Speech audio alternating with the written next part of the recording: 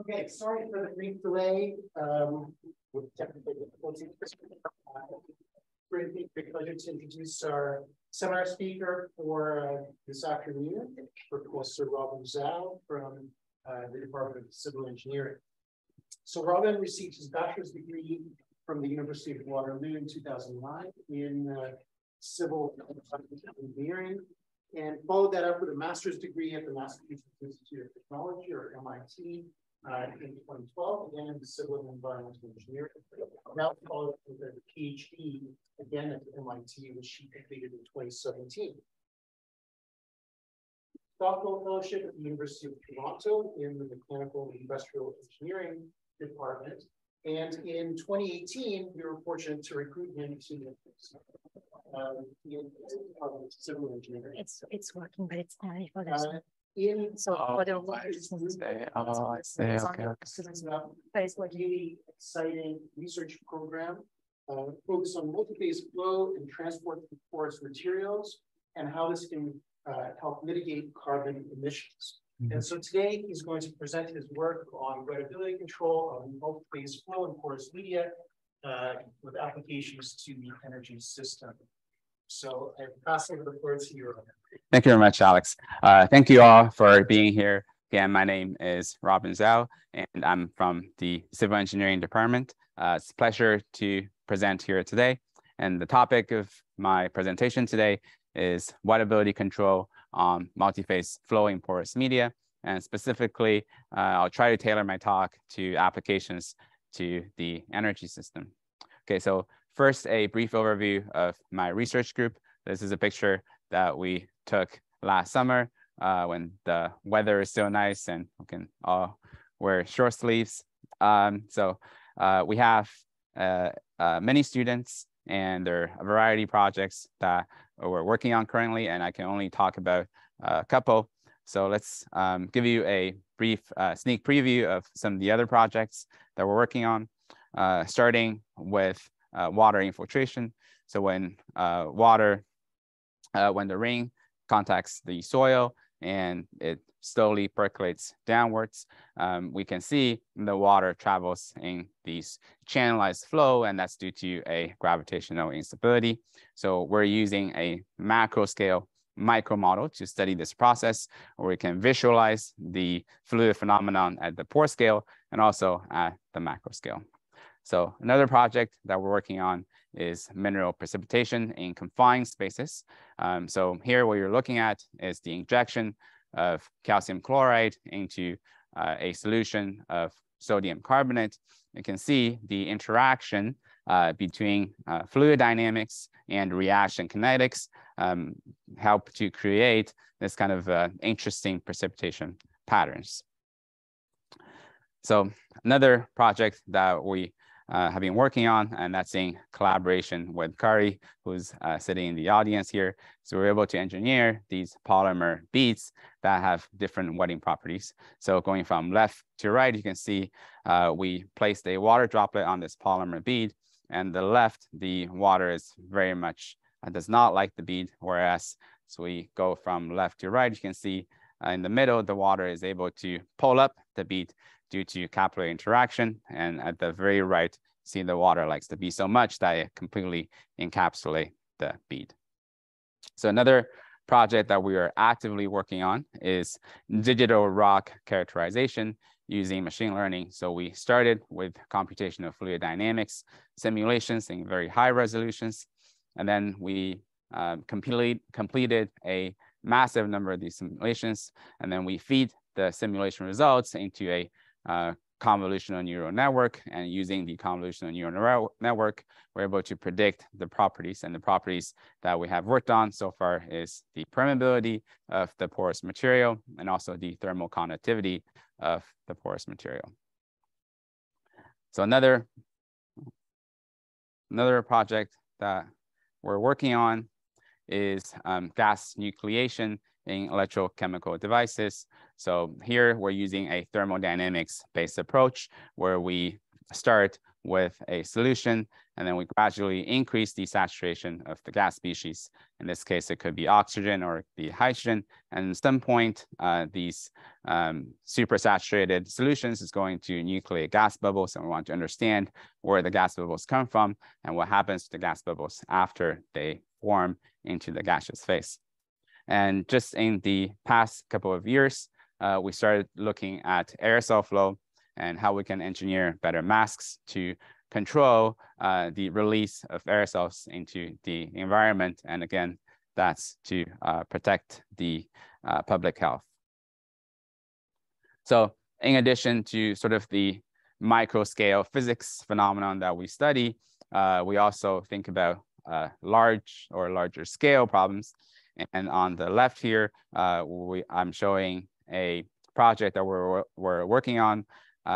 So trying to look at the techno-economic analysis of carbon capture and storage in the Alberta oil sands. So some of the questions that we ask is, okay, whether the saline aquifers in Alberta has the capacity to store all the CO2 produced by the Alberta oil sands. And because the rate of oil sand production is not constant, it's not linear, so that has implications on the rate of injection. So even if we have an aquifer that have enough capacity, whether they can sustain the rate that is needed to store the CO2 is an open question. So that's something that we're looking at.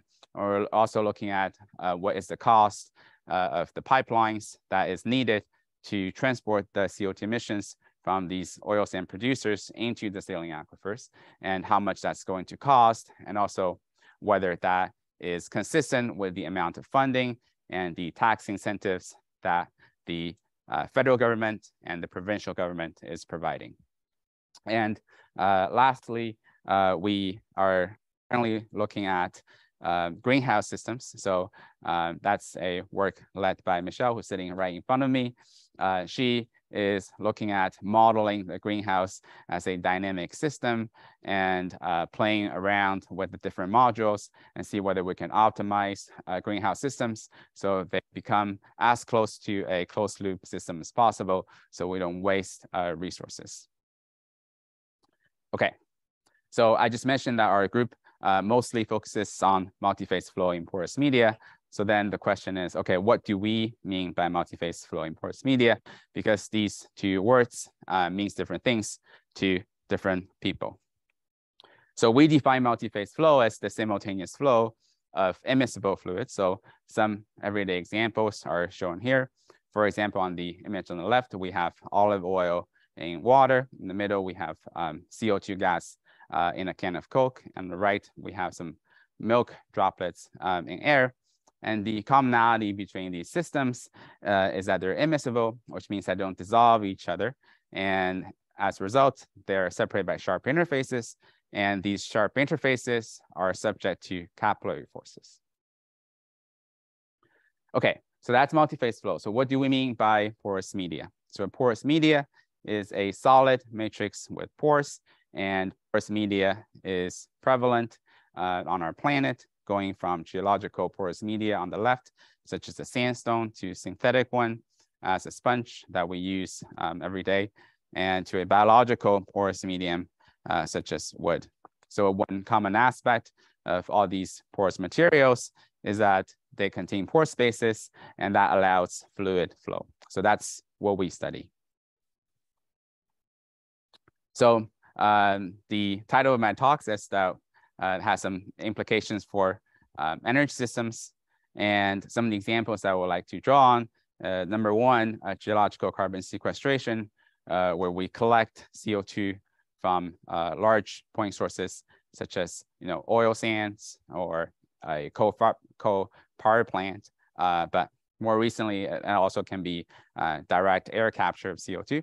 And we collect these CO2 and then we inject them underground into these porous rocks, or CO2 enhanced oil recovery and renewable energy storage, such as hydrogen storage.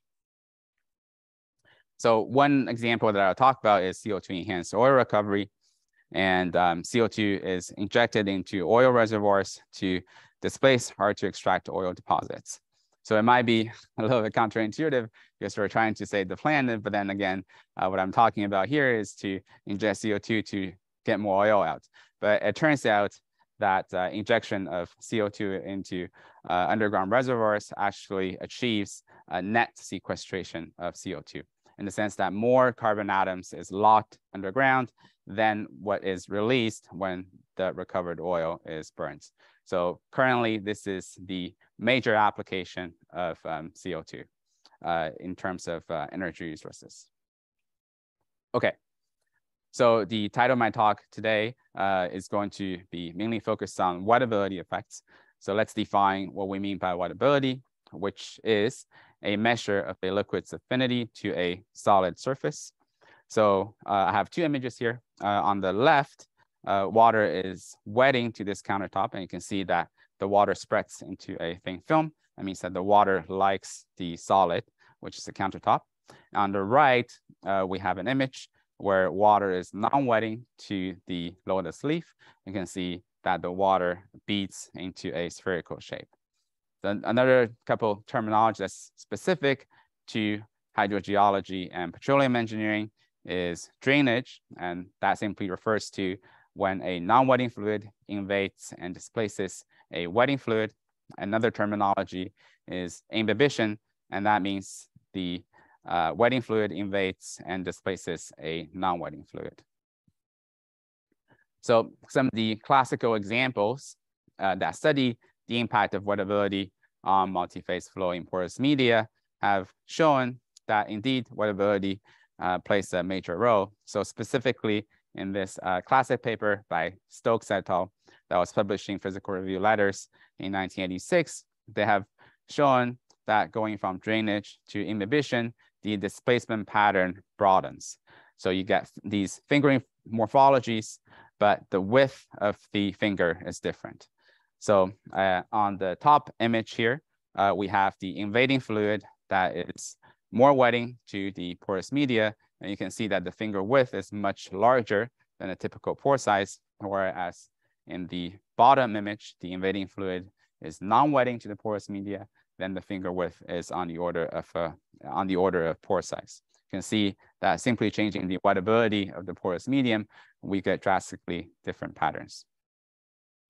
So then what we did was we wanted to study this problem a little bit more systematically, and specifically we designed experiments in microfluidic cells to study this problem. And the advantage of microfluidic cells is that we have a more controlled geometry. And in our R system, the microfluidic cells are patterned with circular posts. So circular post mimics the grains of particles in the porous media. So one thing I would like to note that our post pattern contains disorder locally, but at the macro scale, it is homogeneous. So this is a typical schematic of our device. So to make these microfluidic cells, we use a polymer called NOAA81. And it's a photo-curable polymer that has a special property in the sense that when it is subjected to high energy UV ozone radiation, it becomes more hydrophilic. So we have this NOAA81 surface that's patterned with posts. On the top, we have another NOAA81 surface that is flat. Then we conduct fluid flow in the gap between the two surfaces. And the gap in our system is 100 microns. So 100 microns is where the fluid flow takes place. And what we do is we first saturate the microfluidic flow cell with a viscous silicon oil. And then we inject water to displace this silicon oil. And if we were to calculate the viscosity ratio of the system, where viscosity ratio is defined by the viscosity of the oil divided by the viscosity of the water, then the ratio is 350. So that means that we have a viscously unfavorable system. So the water is much less viscous than the silicon oil. Yeah. Mm-hmm. Exactly. So we made these posts using photolithography. So the post height is supposed to be 100 microns everywhere, but in the fabrication process, they're not all of them 100 microns. So we might have like 98 micron or 99 micron.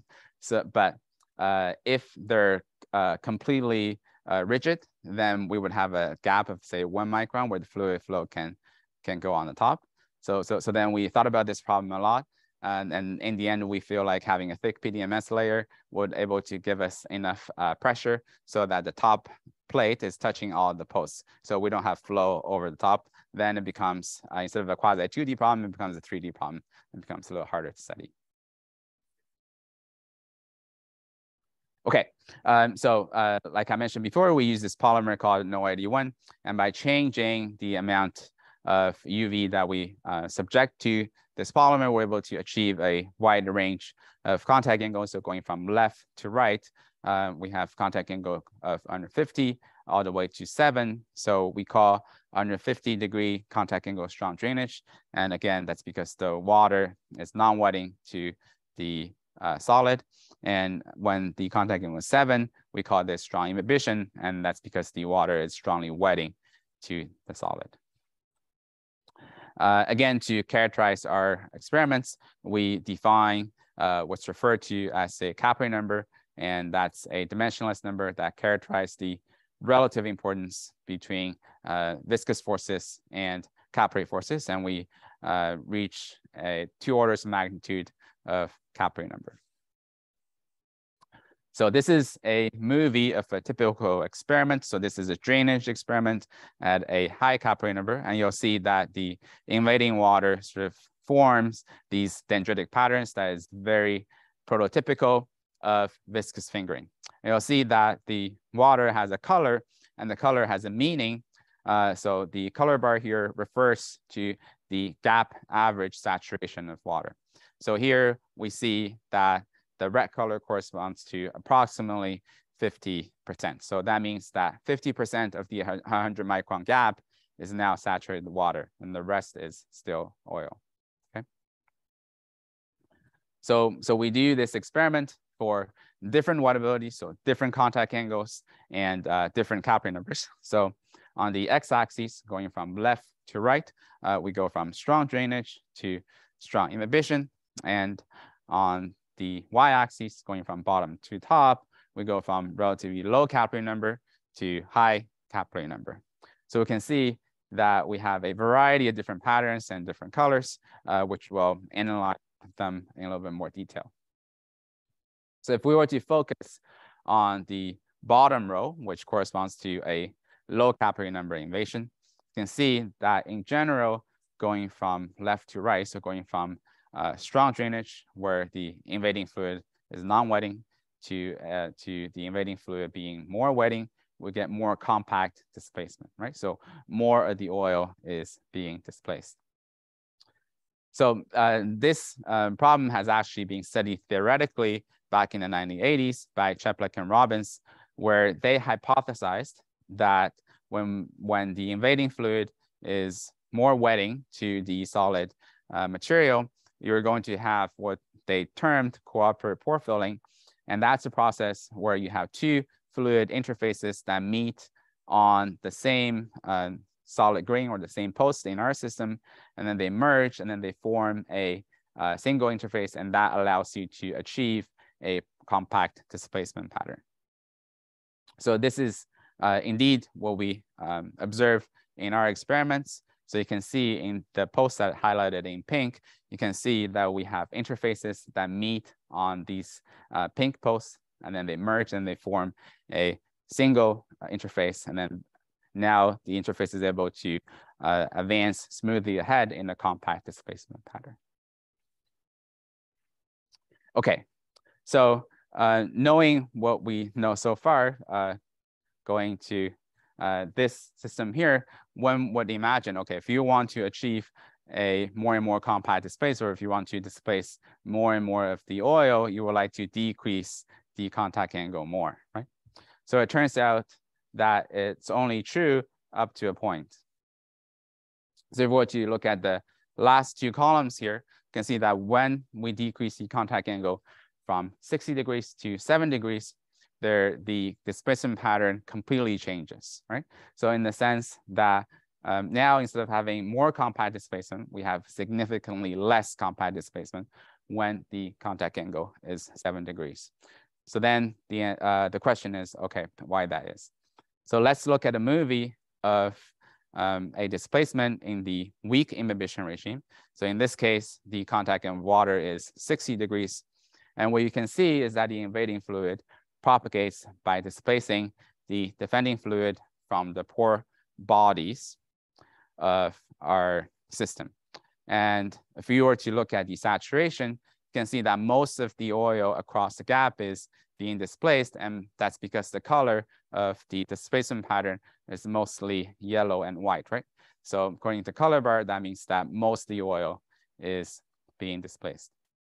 So if we were to look at the movie of a strong imbibition experiment where the water is strongly wetting at the same capillary number, we see a dramatically different invasion pattern. In this case, we see that the invading fluid, instead of displacing the oil from the pore bodies, they propagate by coating the adjacent posts or the adjacent solids via corner flow. So corner flow occurs as a result of capillarity. So what do we mean by corner? So remember, our cell has these posts, and we have the bottom plate and the top plate. So this is a post, and this is, say, the top plate. And here we have a corner, right? So which is a very sharp feature. And this is the area where we can see the wetting fluid is able to form a meniscus that has a negative curvature that creates a suction that allows the fluid to coat the posts, right? So by using very simple geometric arguments, we can say that the maximum contact angle for corner flow for a right angled corner is going to be 45 degrees. And that's why we didn't see corner flow when we had contact angle of 60 degrees.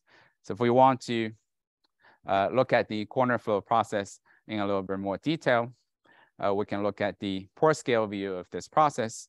And you can see that indeed the invading fluid propagates without filling the pore bodies, and instead they coat neighboring posts. And then between these neighboring posts, we have pendular rings of water. Just play the movie one more time.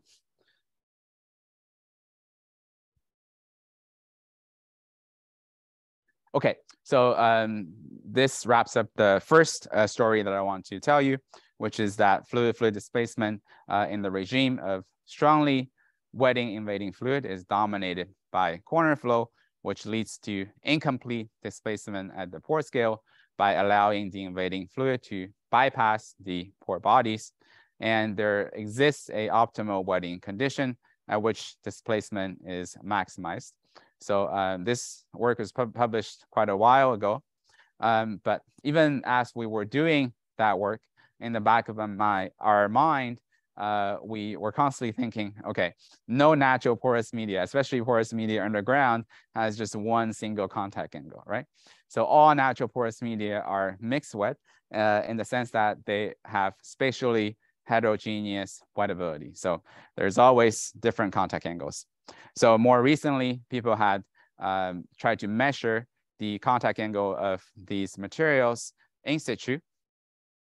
And what we know so far is that 60% of the known oil reserves is in carbonate formations, and 80% of carbonate formations have strongly mixed wettability, and that has implications for CO2 flooding, so for CO2 enhanced oil recovery. So when people had looked at the contact angle distribution of a single rock core, as shown in the image on the bottom left here, we can see that even on the order of a length scale of, say, 100 micron, we can see different contact angles as indicated by the color map here, which goes from 40 degrees to 70 degrees. So that work was done in 2020. So in a separate study that was done in 2017, when we plot the histogram of the contact angles for 3 different types of rocks, you see that all of them have a wide range of contact angle distributions, right?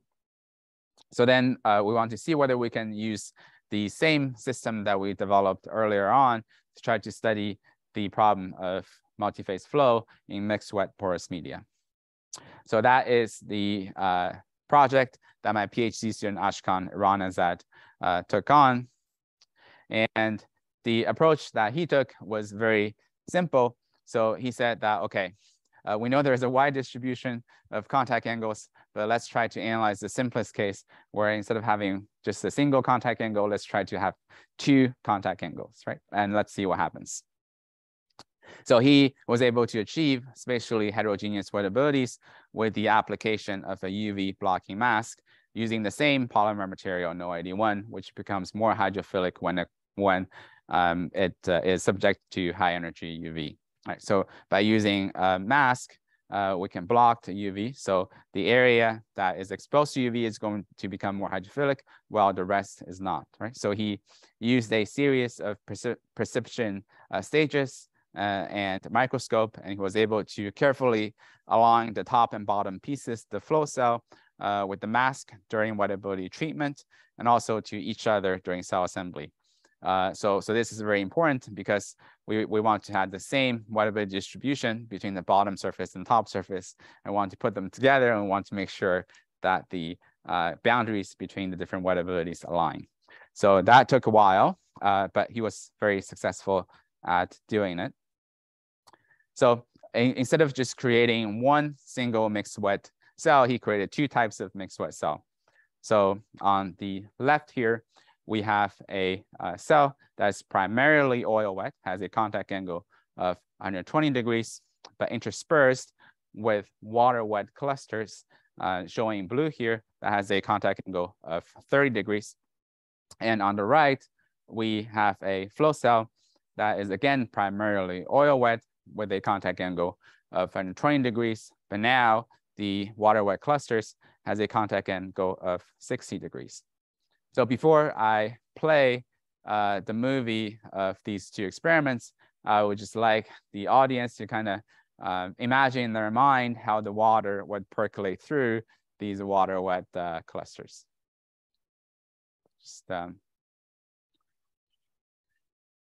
give a couple of seconds. Okay, so I'll play the movie and see whether that matches your imagination.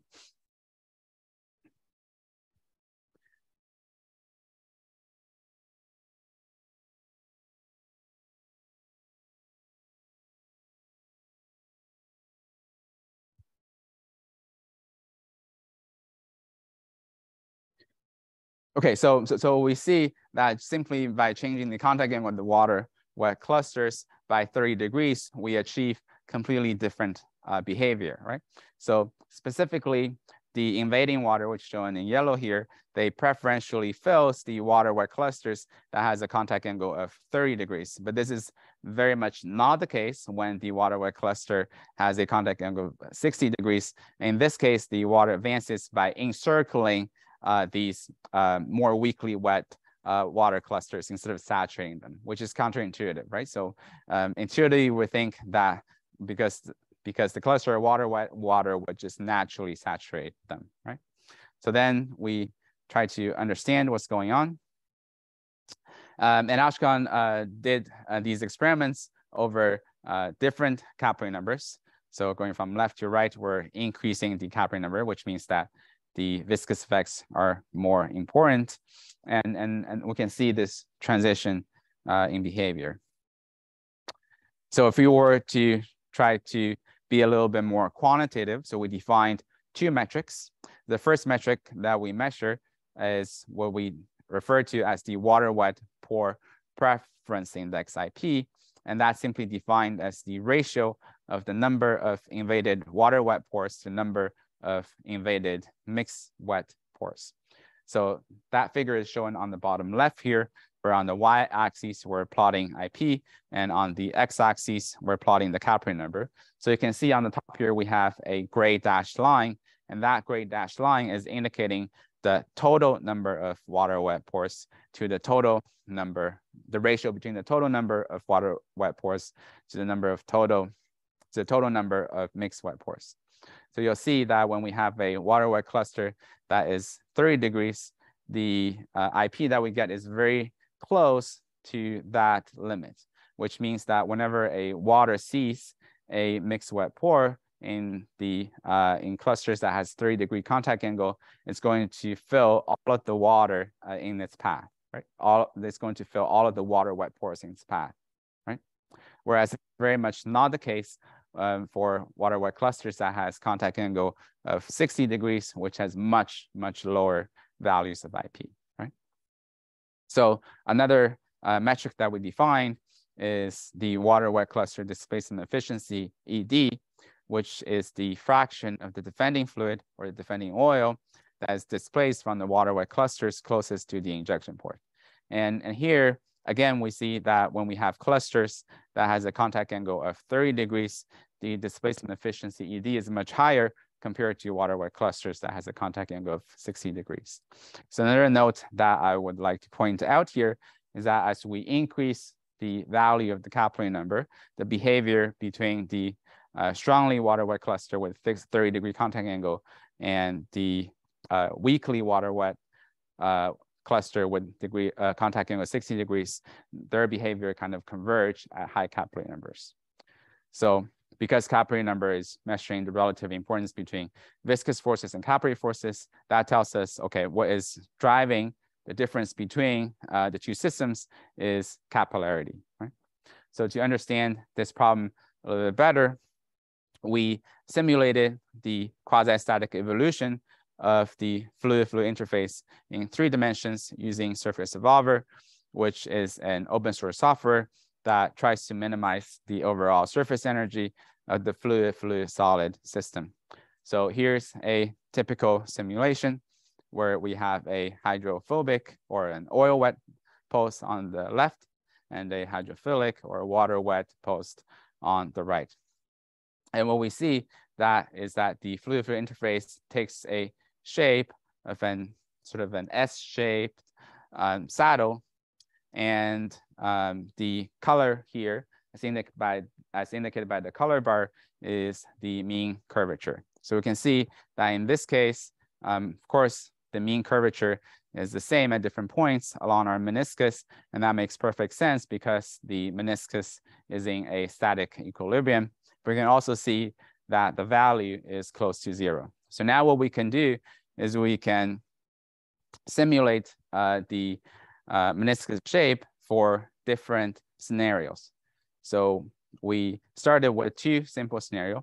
So the first on the left here, we simulated the meniscus shape between 2 water wet posts. Both of them have a contact angle of 60 degrees, and we obtain the shape of the meniscus with its corresponding curvature, which is indicated by the color bar here. And then we simulated the meniscus shape at a mixed wet pore throat, which is made of a post with a contact angle of 120 degrees and another water wet post with a contact angle of 60 degrees. So again, here we see this S-shaped saddle whose mean curvature is around 0. So now what we can see here is that because capillary entry pressure or capillary pressure in general is given by surface tension multiplied by curvature. So if we have a lower curvature, then the entry pressure, so the amount of pressure you need to invade that pore throat, is lower, right? So what this is telling us is that it's actually more preferential for the water to invade the mixed wet pores compared to the uniform wet water wet pores in our system when we have 120-degree and 60-degree contact angle distribution, right? So that explains what we see.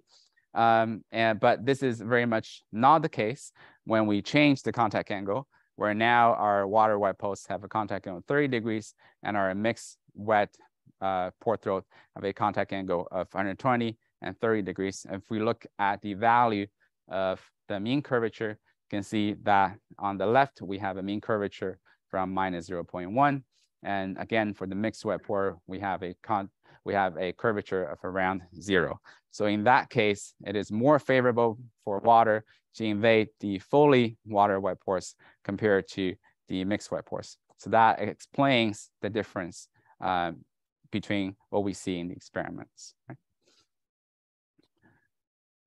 And so we see these S-shaped meniscus in our simulations using surface evolver. And do we see them in the experiments? And Ashkan looked at the experiments using a microscope, and indeed we see these S-shaped meniscus popping up at the mixed wet pores. So that's also very reassuring. So next, what we try to do is we'll try to see whether we can simulate this problem just using a very simple modeling approach. And specifically, the approach that we use is referred to as pore network modeling. And pore network modeling basically idealizes a porous media as a network of pores and throats. And again, we go back to the classic work of Cheplak and Robbins. And what they said is that we need to consider 3 main mechanisms of pore invasion. And if you account for all these, then you should be able to account the impact of wettability on multiphase flowing porous media. So the first invasion mechanism, which they term burst, which is the case where you have an interface, which is highlighted in red here, and you grow and you grow and grow until you can no longer find a solution that satisfies your contact angle constraint. Then what they say is that the interface is going to burst, meaning that it's going to separate into 2 new interfaces, which is shown in black here. So the second mechanism is touch, and that's the case where you have an interface that grows and grows until it touches the next post. And the last one is overlap, which we already discussed earlier on, which is a case where you have a post and you have 2 interfaces that meet, and then they merge and form a new interface. So more recently, Primkulov et al. Incorporated this framework developed by Cheplak and Robbins and added viscous effects. Now we have a dynamic pore network model, which accounts for the impact of viscous dissipation. So what they did was that they drew the analogy of multiphase flowing porous media with electrical circuits, where the resistance here is capturing the viscous dissipation, and the batteries and capacitors is capturing the impact of capillary forces or capillary pressure. So what we did was we took the framework from those guys, and we see if we can incorporate what we have learned at the pore scale at a mixed wet pore to incorporate into those models. And to do that, we derived an analytical solution for the fluid-fluid interface evolution through mixed wet pores. And we can see that our analytical solution, which is given by the red line here, matches the numerical simulation given by surface evolver. Okay, so now that we have these capillary entry pressures that we can input into the pore network models, we can again have the 3 main types of invasion mechanisms that's going to allow us to capture the impact of wettability. So we have burst for a mixed wet pore, touch for a mixed wet pore, and also overlap events for a mixed wet pore. So these are going to be our simulation results. So what you can see is that our simple pore network model is able to capture the phenomenon that we observe in the experiments, in the sense that when we have more strongly wetting water-wet clusters, the water is going to preferentially fill these water-wet clusters, whereas when we have more weakly water-wet clusters, you can see that the water doesn't like to infiltrate the water-wet clusters, and instead encircles these clusters, right? So that's the canonical finding that we achieved from the experiment. And this is the full phase diagram of our numerical simulations. And again, they match our experiments very well. And if we were to measure the quantitative metrics, IP and ED from our simulations, which is shown in square here, and compare that to our experimental measurements, which is shown in circle here, we can see that again, they match very closely with each other.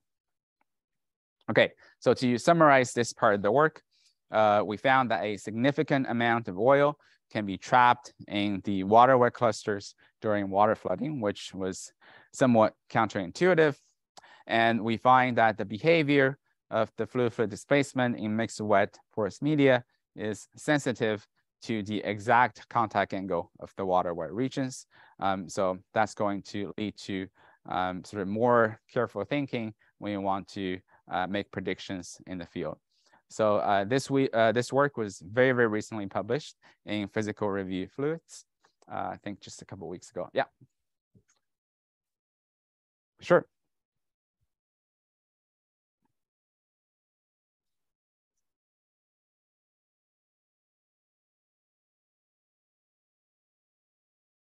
Oh, here?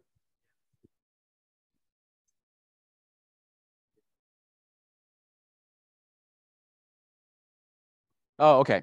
So that's the end of our simulation. So we define the end of our simulation as the time when the water breaks through to the edge of the cell.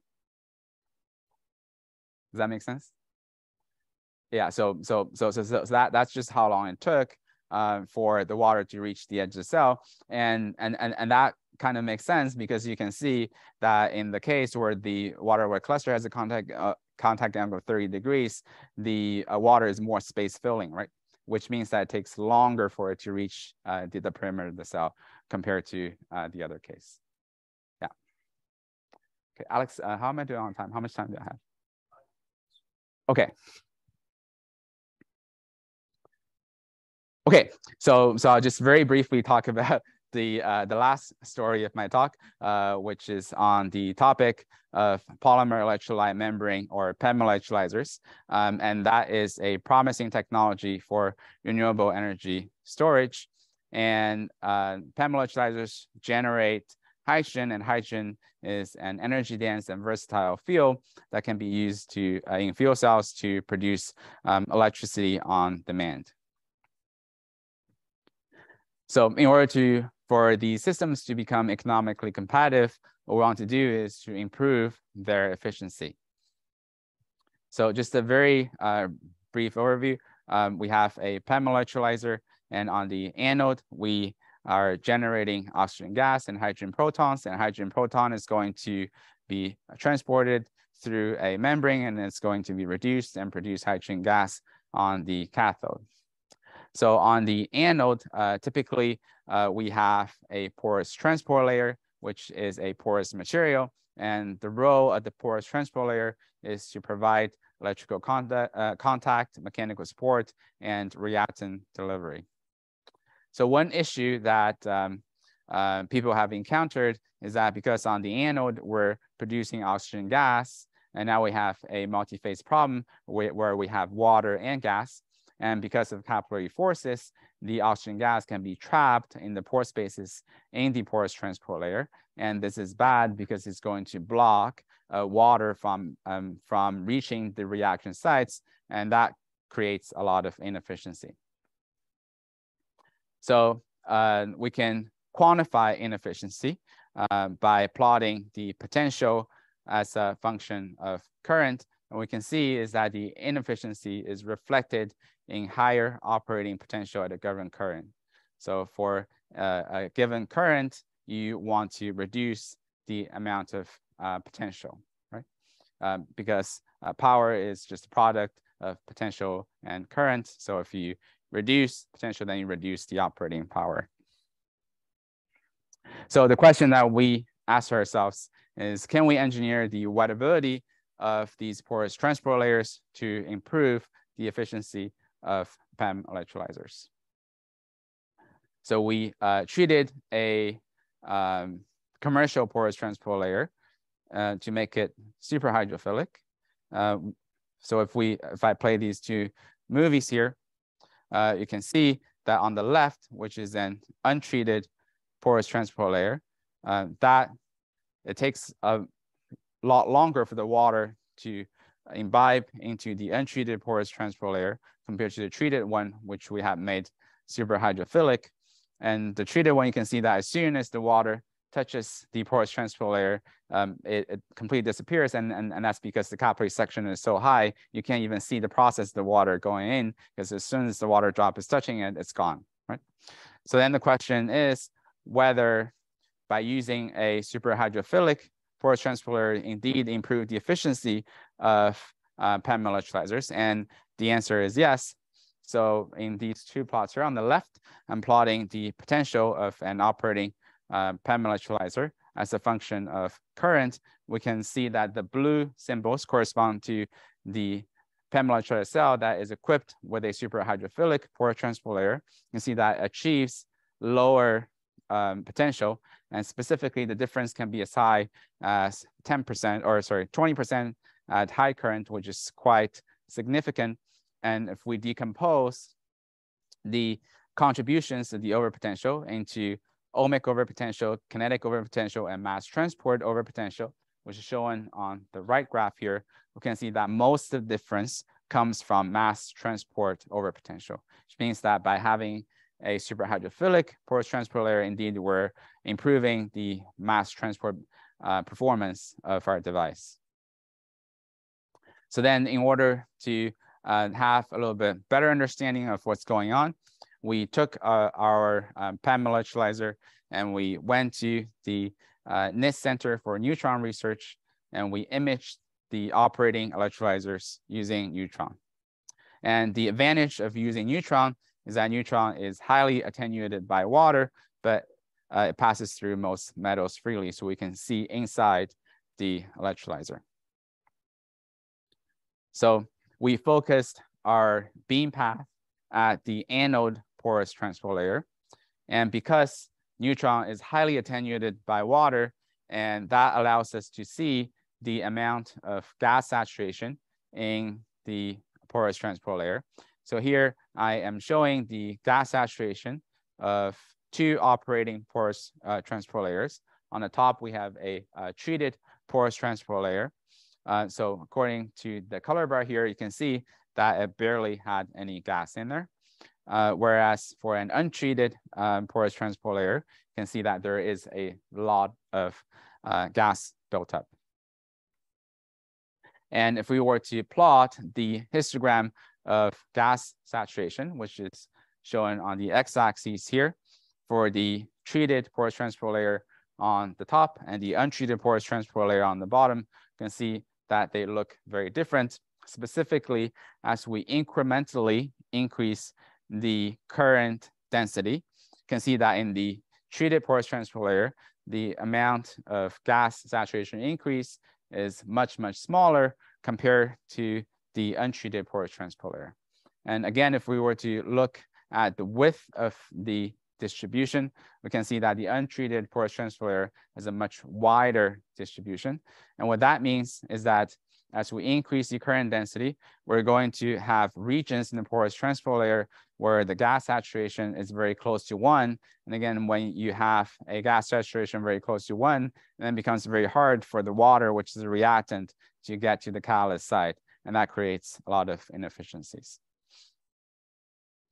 So lastly, we want to have an even deeper understanding of what's going on in terms of water imbibition into the porous transport materials. And to do that, we made, again, microfluidic cells where we took two acrylic plates, and when we sandwich a porous transport layer in the middle, and we supply water via a flow channel at the bottom, and we see the water imbibition process.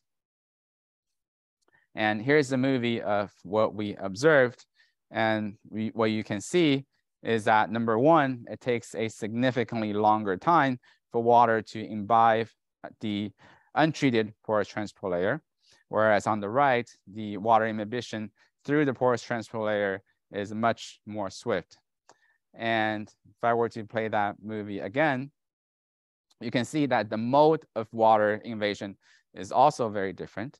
Specifically, in the superhydrophilic porous transport layer, water imbibition is led by a precursor front of corner flow, and that allows the system to rapidly be replenished with water.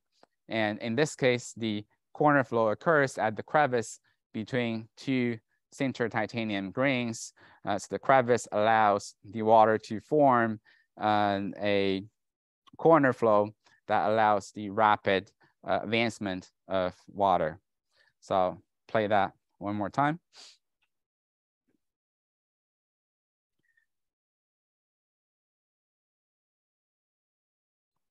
So when we analyze the change in potential of these PEM electrolyzers operating at extremely high current density, and in this case, it's 8 amps per centimeter squared.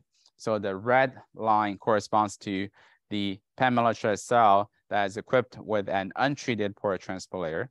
And you can see that as soon as we turn on the cell, we have runaway potential, and that the cell is dead. We can no longer operate the cell, whereas the black line is showing the changes in potential for a PEM electrolyzer cell with super hydrophilic porous transport layer.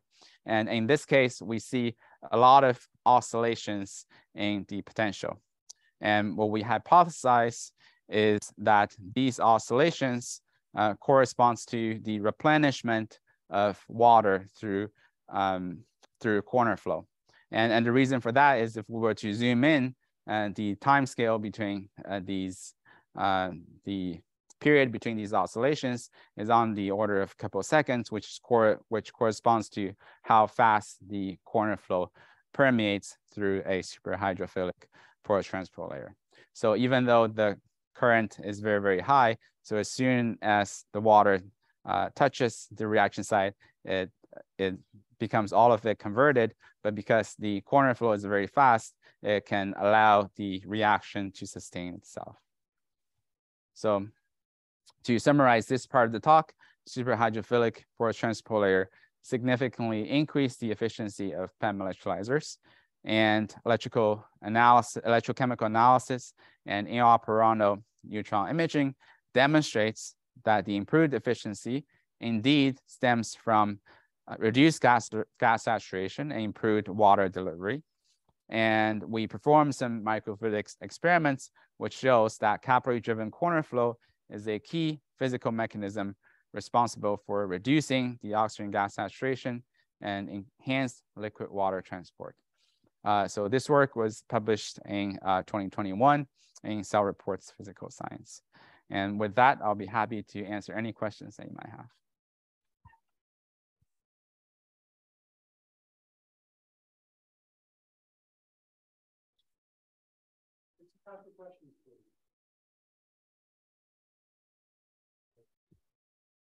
The color bar shows the amount of fluid within the pores, right?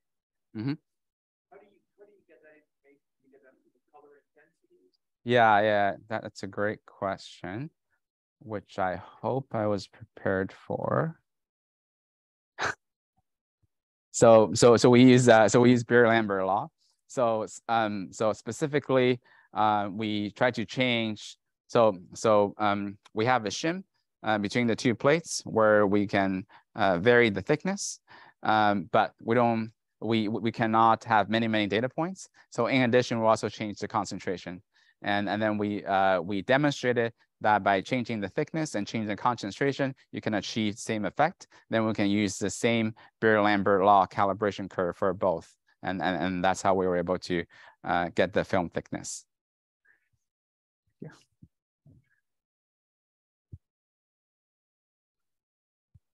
Oh, thank you.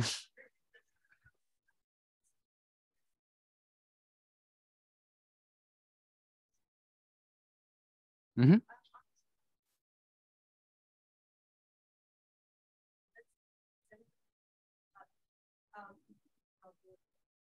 Mm-hmm.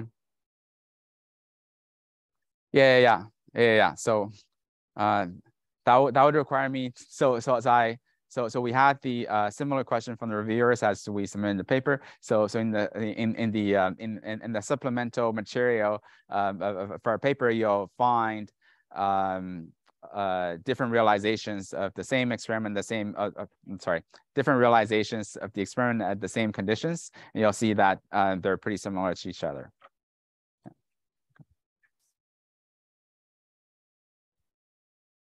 keep going. How do you choose the pore density? Because I mean, you're choosing a certain range of filler diameters, then you've got a gap, and so there's parameters there to play with. What sort of I'm curious as to what the thinking is behind those courses. Yeah, so the thinking is we try to make the length scale of the pore throat to be on the same order of the gap thickness. So we don't want a elongated pore either in this direction or that direction. So that was our thinking. Yeah. So along those lines, so the pillars are all different diameters, or are they uniform? Because it looked like they were all different diameters. They're different. Yeah. So is there any advantage to having them be all uniform, all identical, and to be spaced as an array, or yeah. So when we first started the project, we started with a very simple lattice. So just a very simple rectilinear lattice, and we had the same post size everywhere. And then we did the experiment, which is very interesting, but much less cool and much less realistic compared to what I showed here. So that's why we moved to a more disordered system. But then again, we don't want it to be too disordered that we cannot draw any generic conclusions from the experiments. So that's why we try to make a system where we say it's macroscopically homogeneous, but locally we have disorders because the posts do have different sizes.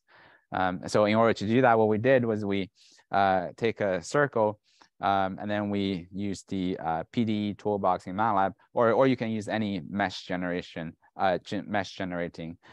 algorithm. So we have triangular meshes, and then we use the vertices of the triangular meshes as the point or the center where we put the posts. And then we put the posts, and then we additionally constrain them so that we don't have overlap.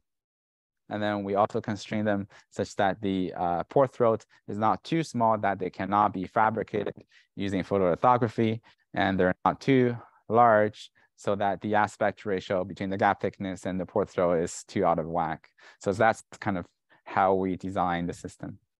Okay. And then my next question is, would it be more realistic to have beads than posts? I guess you can't really steal it if there are beads of different size. Yeah. So that's kind of an ongoing project that we have. So Mata, who's sitting here, is working on the bead system. So the bead system is a little bit more complicated because so in the post system we can quite confidently treat them as a quasi 2D system, where when we have beads, then we really have a truly 3D system, because now say we have 2 plates with a bead, then we have corner for the top and the bottom, and then when the 2 beads touch, then there is a pendular ring right in the middle. Then in order to think about that problem a little bit, we really need to go deeper into 3 dimensions. So that's something that we're actively working on. Any other questions? If not, please join me in thanking Robin one more time for being